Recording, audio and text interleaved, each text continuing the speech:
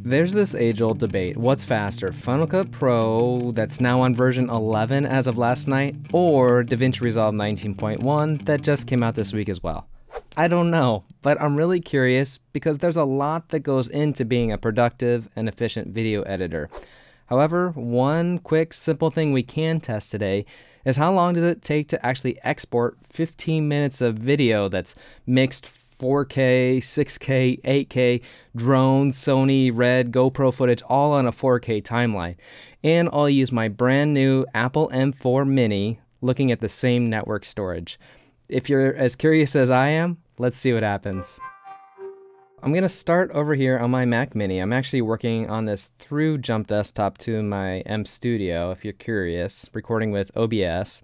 But the Mac Mini I'm working with, if I go to here, it's the baseline. It's the one with 16 gigs of RAM. It has only the 256 internal storage running Sequoia 15.1. Now, the reason I got the 256 gigs of RAM thing is because I actually did get the upgrade to the 10 gig Ethernet card. So if I run the Blackmagic disk speed test and I point this to my network storage where all the media is and where I work from, I call it my edit box, which is this storage right here. If I point it to there and run a quick speed test on it, you'll see I'm getting really decent 10 gig speeds over the Ethernet cable, and I can have 100 terabytes of storage. So I'm not concerned about storage on the individual machines. I cache to external SSDs, and I actually work from media from a Synology server. So now that we got that out of the way, I will point out this is Final Cut Pro 11, and I tried this going from DaVinci Resolve to Final Cut Pro with XML files, and I could not get things to work with Sequoia. I don't know if it's Resolve or Final Cut Pro. It didn't work that way. So instead, what I want to do is I'm going to start with a timeline in Final Cut Pro with the media, send it to Resolve, and we'll see what happens from there. So the footage I'm going to be pulling in is actually coming from a Resolve archive file. Resolve archives can actually store the raw footage in them. They're really nice. It's like they're pre-linked. And it has like 38 gigs or so of footage. It's just raw source material. So some of it's raw, some of it's just camera original media. And in Final Cut Pro, I'm not a big Final Cut Pro expert, but I know a little bit about it for sure. If you go to settings, there's the import tab where it says leave files in place. The default is to copy the footage into this library file. I don't want to do that because it's making a separate copy of the footage. So I'll say leave files in place. And the other thing that is really important to do when you want to send XML from Final Cut to Resolve is for you to use the import window. That's this button right here. So import media or import media from a device. This actually will sort of create a rewrapped QuickTime that gives you some time code, and that's going to be needed for the transfer XML file. Right. So from within here, let me navigate to my network storage. Edit box, that's my network storage, and then I'm going to navigate all the way into this. Let's see, projects, we'll go to creative video tips, and today's tutorial is going to be down here towards the bottom, and we're going to be looking inside of the raw folder and inside this archive file, and we'll click on into here, and my hope is that I can just select all of this footage, say leave in place, and it will get the footage, which is inside folders with inside folders.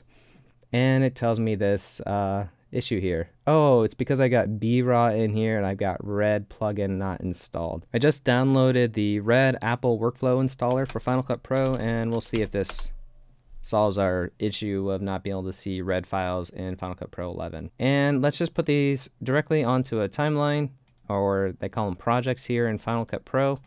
So if I just take this and drag it down here, what happens? It doesn't do anything. I might need to say new project. All right, I'm showing my newbiness here to it. So I'm going to call this, we'll call this FCP to Resolve.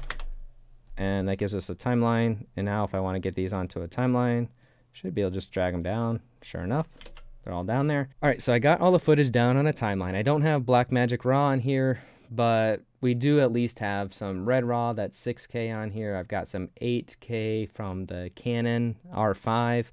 I've got GoPro. GoPro is notoriously really hard to play back, as well as drone footage and some Sony stuff from an FX3. A little bit of everything. The timeline itself is set to 3840 by 2160. And let's export this thing. So if I want to just export, one way you can do that in Final Cut Pro is there's in the upper right, there's this little share sheet button like it has on all their apps. just say export file, and the settings I'm going to use for this 3840 by 2160 video codec. I don't want to do this ProRes because that's like cheating. I want to actually make this machine work, and instead we're going to choose H.264 because that's what you normally do for like a YouTube upload. You know, you need something small, and let's see how long this takes. So I'll choose H.264. It's estimating right now it's going to be a 6 gig file. That's fine. I'm going to hit next. It should ask me where I want to put it. It does. And I'm going to put this on the same shared storage that the footage actually lives. So it's all inside this raw folder here. I'm going to export this in this work in progress folder. We'll make a new folder called FCP so we can know that that one came out of FCP. And I don't know if it saves my time on this. So what I'm going to do is open up my stopwatch, trusty stopwatch on my phone over here. And as soon as I hit save, I will start this in case it doesn't give me a duration on the export time. All right, so I've got the timer is running. I hit save. There should be some sort of a progress indicator. Oh, it's up here. Up in the upper right, there's background tasks. So it is transcoding and exporting right now, and we'll see how long this ends up taking. One of the cool things I do think Final Cut Pro has over Resolve is the idea that it can be exporting this video out now and I can still go and work in the software. Resolve does have that, but you need to have a couple machines and have your studio licensed on both. It's called remote rendering. If you want to learn about that more, I've been thinking about making a tutorial on it, so let me know down below if that's something that would be of use to you if you have multiple computers, because you can use one computer just to do the rendering while you keep working. If you need to export long timelines, that could be really helpful. One more interesting thing to note while this is rendering and speeding up is I'm keeping an eye. I have iStat menus on this to see how much memory is the system using right now, how much CPU, so I can have a little bit of a comparison. It seems like it's using, you know, a pretty good amount of the memory. There's not a lot of pressure. And then again, this is the base model M4 Mini with the 256 internal hard drive.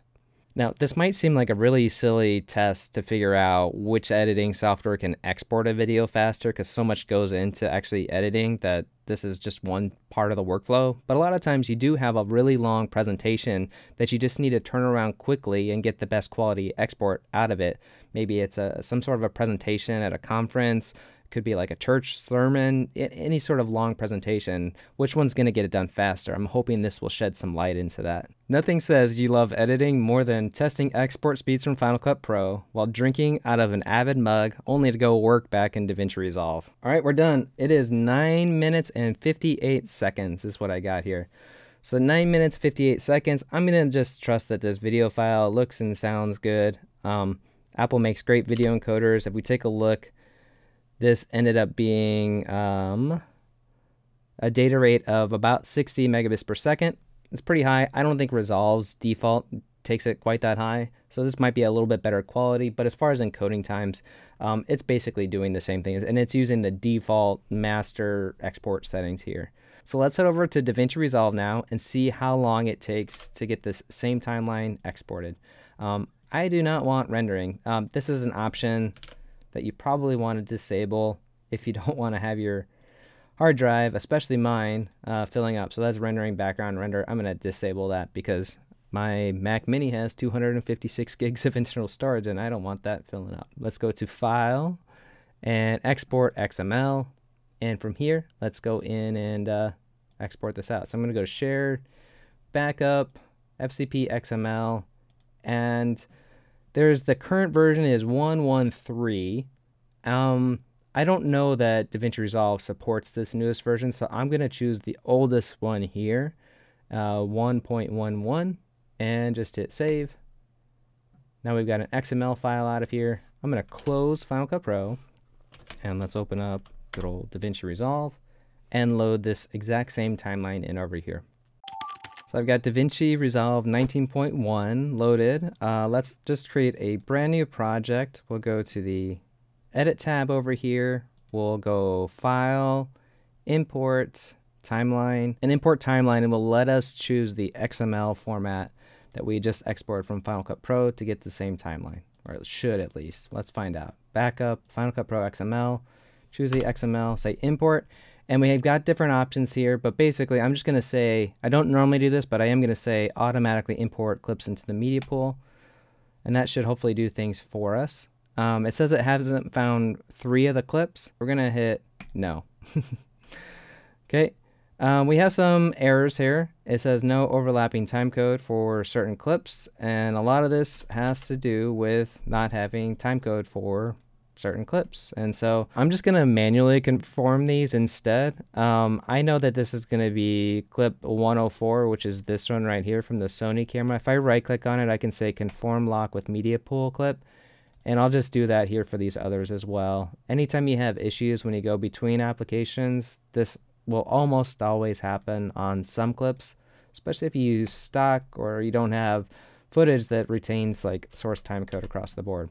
But this should give us the exact same timeline otherwise. So let's see how long this thing takes to render out. I'm going to first do one really important thing, and that's make sure my timeline settings is set to 4K. So that's not doing a downscaling and then an upscaling afterwards. And that's always done on the timeline itself. So if I go to timelines, timeline settings, you can uncheck use project settings. So you can actually work a timeline normally at 1080 and increase this here. This was already set to 3840 by 2160 because that's what Final Cut Pro sent over. So we'll just leave that as is. And we'll come up here to the quick export menu, which is kind of like the share sheet thing that Final Cut Pro has. And we'll choose H.264 master. It's probably a lower bit rate than Final Cut Pro does, but it gives us the same kind of test. And I'm going to load up and we'll hit export, and it'll ask us where do we want to save it. I'm going to go over here and say shared, and we'll go work in progress, post, and we'll go resolve. I tested something else earlier. That's what that was. We don't need to worry about that. I'm going to reset my timer, and as soon as I hit save, we've got the timer counting down, and we'll see how long this takes. So this has, again, it's 13 minutes and 13 seconds of footage. It looks like it's going at 61 FPS, and the timer's running, and we'll see. The other one ended up taking 9 minutes and 58 seconds, so that's what Resolve has to beat. Up here we can get an idea of what's happening with our memory, our SSD, but this is all going from footage that lives on a server storage over the 10 gig Ethernet back out over that same 10 gig Ethernet to the Synology NAS. The fun thing about this is it's not going to change how I edit, and it's probably not going to change how you should probably edit, but I think it's a nice thing to know which one can kick out a timeline with mixed media a lot faster. Interesting now, I'm noting as we're getting towards later in the timeline where it's rendering, if I take a look at the CPU, it has really kicked in now. So we're looking at 91% on the performance core usage. So that's probably either on the red footage or it's on the 8K Canon footage, which is like this overhead Rubik's Cube stuff that's going on there. So we're down to 40 seconds left. And I'm seeing 6 minutes, 20 seconds left on my timer that I'm running here on my phone. I'll tell you what's crazy is the machine that's editing and encoding all this footage cost half as much as this phone cost. Like, that's a serious machine for half the price of a phone. It just blows my mind. I remember when I was a kid on Sunday mornings, I would always be like looking at the CompUSA, Best Buy, Circuit City ads for what the latest new computer is, and the fact that you can buy a machine like this for $600 and continue to create with these applications that have software that can edit like Hollywood movies for $300 is insane to me. All right, we're coming up towards the end. I want to make sure I stop this and I'm fair to get the same, see what the time is on the same timeline between the two apps, and we are 4 seconds left. I think it takes a second to close the file out at the end. And done. Right. 7 minutes and 26 seconds is what I got. So 7:26. Go back over here to my little note. And, well, you know what? Apple, you make great hardware, but I think Blackmagic Design might have you beat as far as encoding and how to deal with video files a little bit better. I also didn't have to install the Red plugin at the beginning, which was nice. Resolve just handles pretty much any footage natively. But I'm looking at about a 2-minute difference here. And this is the one we exported. It's 2.9 gigabytes in file size, which means it probably had a lower data, and it did 30 megabits per second instead of, I think the other one was about 60 for Final Cut Pro's export. And it did it in a couple minutes less time. But really, it's getting used to your software. What do you like about the software that makes it fun to use? And are you experiencing it? Can you easily make it do what you want it to do? Can you think something in your head and have it happen with your hands quickly? And that's why I have this channel here called Creative Video Tips, where I love teaching DaVinci Resolve because I think it's the coolest thing since sliced bread, and because there's so much more to learn. I'll see you in the next video.